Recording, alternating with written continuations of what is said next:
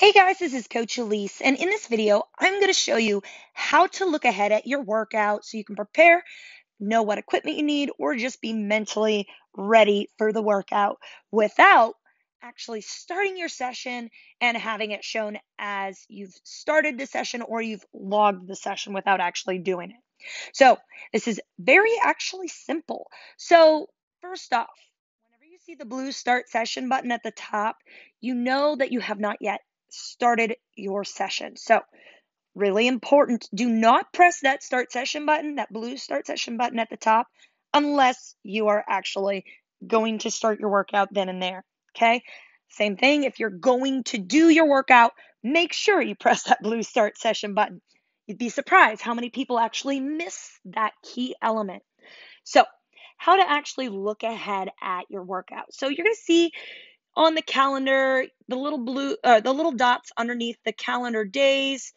You can tap them, look ahead, swipe down, whatever it may be, have a better idea of what lies in store for you for that workout. Now, you can also look ahead by scrolling down, reading everything, but you're not going to see the videos, and that is okay.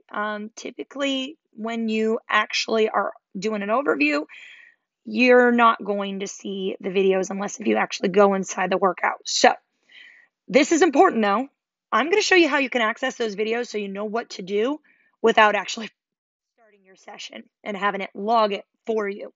So let's say I wanted to look ahead at tomorrow's workout. I'm going to be out about, okay, but I don't want to actually start the session button. So how I would go ahead and look at what the videos are, maybe I don't know what some of these exercises are, you would go ahead, see for, let's say, the block B, the coordination and rhythm circuit.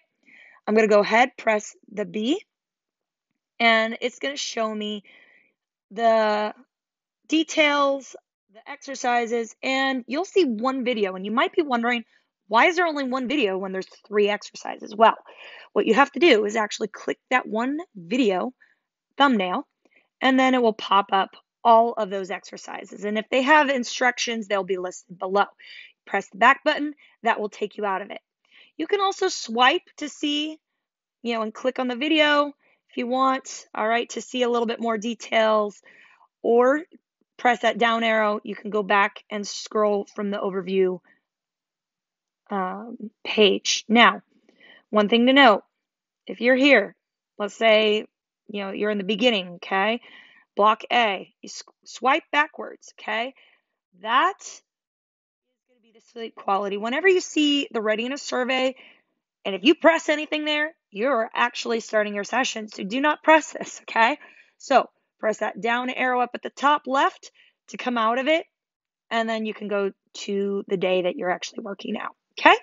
So that is how you can actually view the exercise instructions, the videos ahead of your workout so you know how to prepare without actually starting your session. So again, big key thing, do not press that blue start session button unless if you are actually going to start your session. Also, do not press that readiness questionnaire if you're not going to be doing your session. So there you go. That is how you can look ahead at your workouts without actually starting your session.